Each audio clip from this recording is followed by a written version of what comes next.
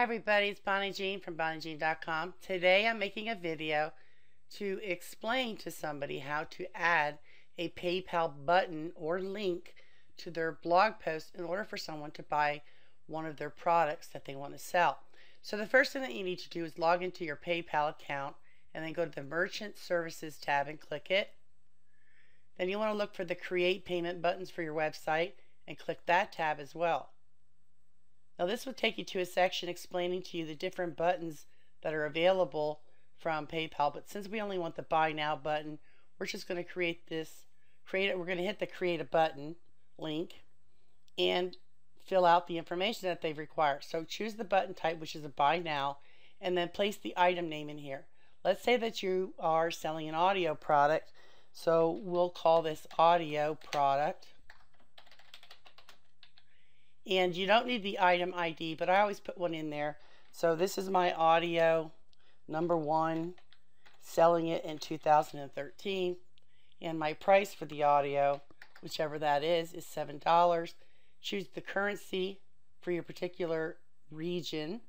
And then you want to go down and leave shipping 0 because you're not going to be shipping it out. It's going to be a downloadable product from your website, so you don't need to add shipping.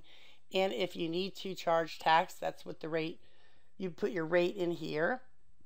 And under merchant account IDs, you don't want your primary email address showing up in your button link, so click Use My Secure Merchant Account ID and make sure that box is checked.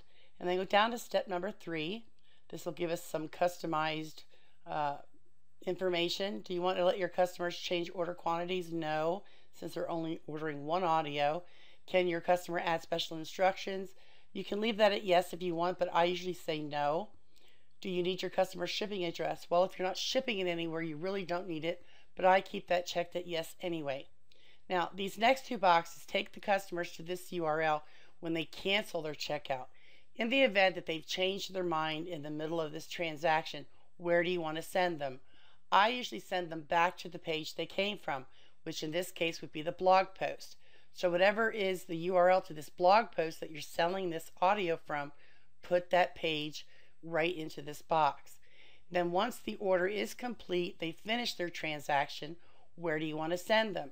And generally you want to send them to a download page, so click this box and then put the URL to your download page for this audio file.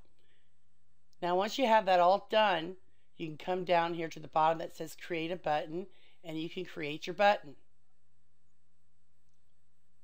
PayPal will give you code in this box for your website, so select the code by hitting this button.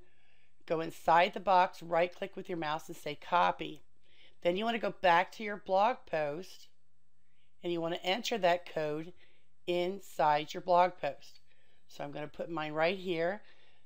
I'm in the text section. Under the text section tab, I'm going to right click and say paste as plain text. So that takes care of the Buy Now button. Now let's go back to PayPal and show you what it's like in order to create a link. So if you click email here, you'll see now that PayPal supplies us with a link. So we're going to highlight this. We're going to right click and say copy.